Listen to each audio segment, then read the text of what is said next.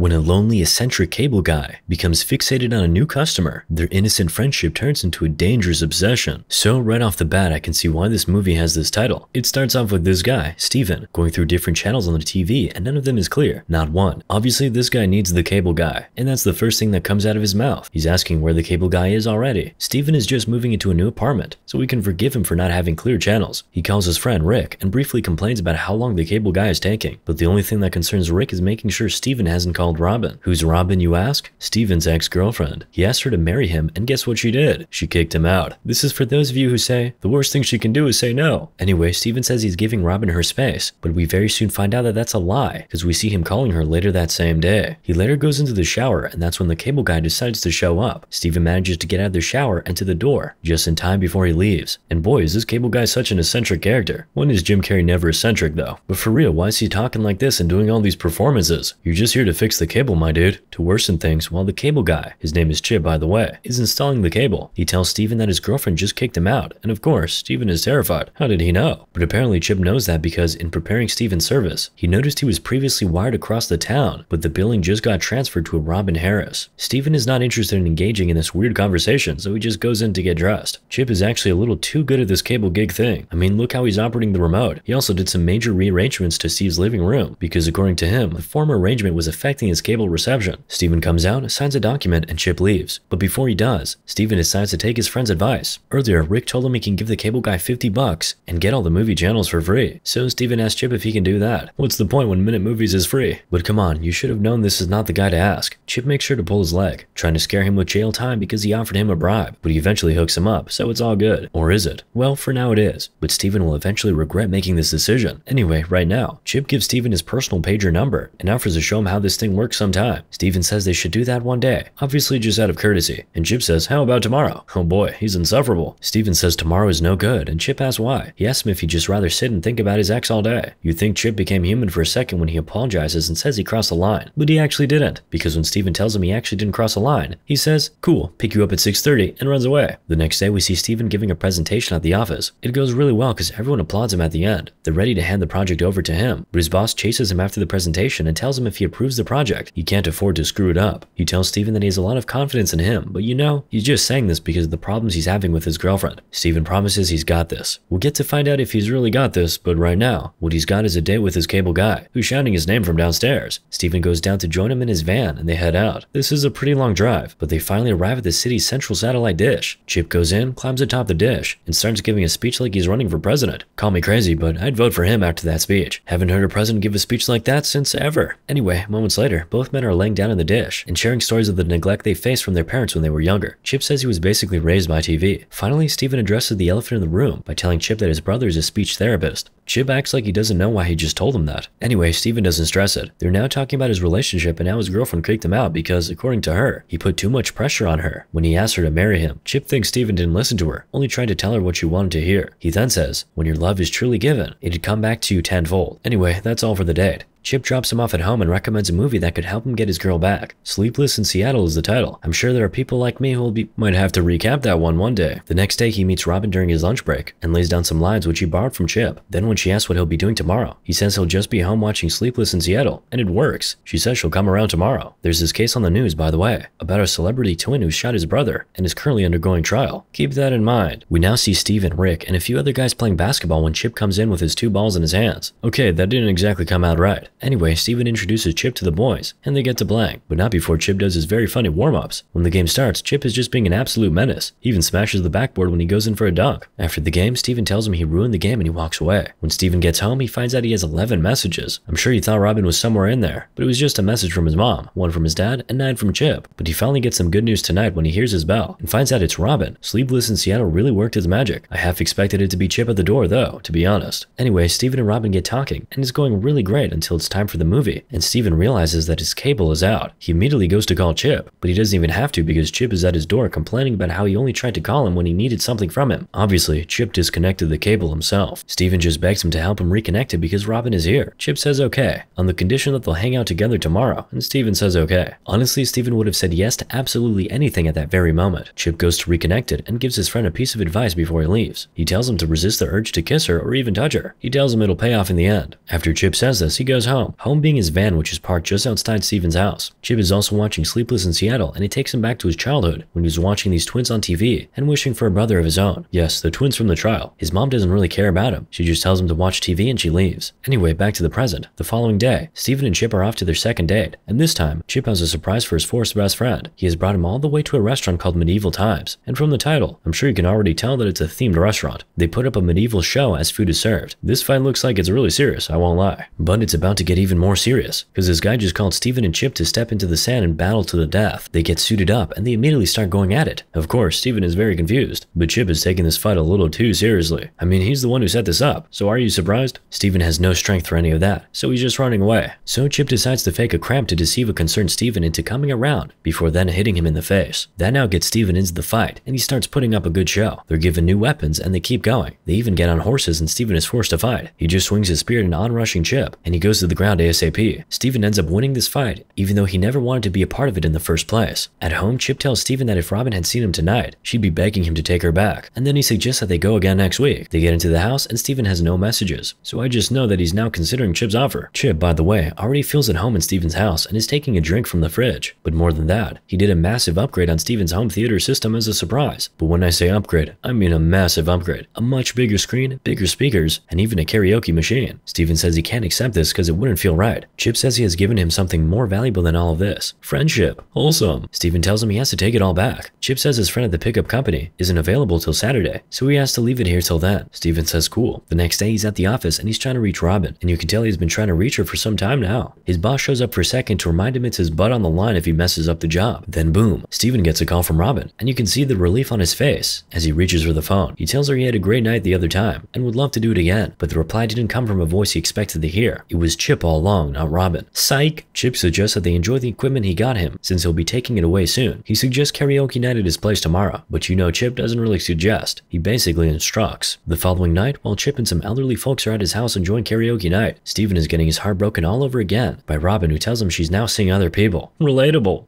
He gets off the phone to find Chip on his shoulder telling him to live a little. Steven agrees and they toast to that. While they drink, Steven hands over the little gift he got Chip, something to help him with his lisp. Chip gets emotional and says this means a lot to him. They now get back to the living room and Steven starts developing a connection with the only other young person in the room. He goes over to talk to her and she says her name is Heather. He offers to get her a drink and they start kicking it off. Meanwhile, Chip and Rick are going at each other. Obviously there's no love between these two, who now seem to be fighting for the spot of best friend in Steven's life. Rick now goes to take the mic and starts singing. He's really entertaining the crowd, but while he's giving it his all on stage, Steven and Heather leave and go into the room to, you know, talk. But that conversation is basically just being done by Heather's hands. She's running her hands through Steven's head and face, and you can tell that this guy is in cloud 9. While he's still swimming in the clouds, Chip just bursts in through the door and takes a picture of him. The next morning, Chip makes them breakfast, and Steven says last night with Heather was exactly what he needed, but his eyes immediately cut short when Chip reveals that Heather was a girl he paid. Basically, she belongs to the streets. And of course that was the case. I mean, didn't you have questions when a girl that hot was giving you the green light? Who do you think you are, dude? George Clooney? Steven is pissed. He immediately sends Chip out of his house. Chip begs for a second chance, but Steven is not even listening. The next day, we see Chip step into this restaurant in a disguise and go straight to the toilet where he pays off the janitor to take a break. That's the restaurant where Robin is on a date with another guy. The guy goes off to the bathroom and Chip starts tormenting him. He literally enters the toilet stall with him and dips his face into the toilet bowl. Ugh, I'm totally getting a new face if this ever happens to me. But Chip is not even done with him yet. He throws him out and starts messing up his entire appearance. He even blows some air into his mouth and throws him to the floor. And what's this man's crime? Going on a date with Chip's best friend's girlfriend. Later that night, the bizarre story is on the news as Steven watches. But because of the disguise, Steven cannot recognize the sketch of his friend. Yet again, we see an ad of a movie made about that trial we mentioned earlier, the one involving the twins. The next day, Chip goes to Robin's apartment and tells her a secret admirer ordered an upgrade for her cable. She asked if it was a man named Steven, and he basically says yes, so she lets him in. He does some work on her cable, but most of the work he does is as a wingman for Steven. He just keeps telling Robin that she's all Steven thinks about and talks about. He even makes up some story about him once asking a woman to marry her, and the woman asking to take a break, only for her to pass away. He basically tells her sometimes you don't know what you've got till it's gone. After that Oscar-deserving performance, he leaves, and maybe he should also be given the award for Wingman of the Year, because immediately after he leaves, Robin picks up the phone, calls Steven, and the first thing she says is I love you. She pretty much wants to get back together ASAP. Steven is so happy. But one person that isn't so happy about this is Rick, because Robin's call basically means that Steven will no longer be going to the rock concert with him tonight. Rick is obviously so mad at him, but he still drops him off at home. Get you a friend like Rick. Steven is now running into his apartment building under the rain when Chip shows up and tells him what he did. Chip says he's sorry about the other night and wants to make it up to him, but Steven is not open to that. He tells Chip thank you for his efforts, but he says he doesn't have any room in his life for a new friend. Chip is heartbroken, but he acts like it's no big deal. But we know it's a really big deal. A tremendously big deal. The following morning, he calls Robin from on top of a pole and tells her something seems to be wrong with Steven and that he hasn't seemed like himself lately. Robin says everything is perfect and he says okay and hangs up. Meanwhile, at the office, Steven is being praised for a job well done at work. His secretary comes in and says she needs to talk to him multiple times, but he keeps pushing her off. Then he sees he should have listened to her when two cops come in and tell him he's under arrest for receiving stolen property. I recognize one of those cops from the karaoke night. They cuff him and take him away, as he remembers the karaoke machine and the big screen Chip gifted him. That's definitely what the cops are referring to. He's thrown behind bars and his dad comes to see him. He gives them Chip's name and tells them he works with the cable company. But the police look him up and they find out that there's no one named Chip Douglas with the cable company. And there's more bad news. No bail hearing today, so Steven will have to spend the weekend in county lockup. This weekend went south super quickly, but guess what? There's more. When he goes out to meet his lawyer, it's Chip he sees. Chip says his real name is Larry Tate, quite the last name, and he's here to get him out. Steven asks why he's doing this to him, and he just says he's not doing anything, but teaching him a lesson, that he can be his best friend or worst enemy. Chip just keeps worsening matters for Steven as he opens his shirt and puts his chest against the glass to show him how his heart beats for him. The inmates there are already salivating, thinking he's fresh meat. Steven now shouts to the guard that this is the guy who framed him, but Chip has the guard in his pocket too. I mean, who doesn't want free cable? Anyway, it's Rick who finally comes and gets him out of here, and you can tell he's still mad at him, but Steven reminds him that it was his idea to offer the cable guy a bribe in the first place. Anyway, Rick says he'll get his guy in research to look into this Chip Douglas guy. Rick mentions that the Chip Douglas name sounds familiar.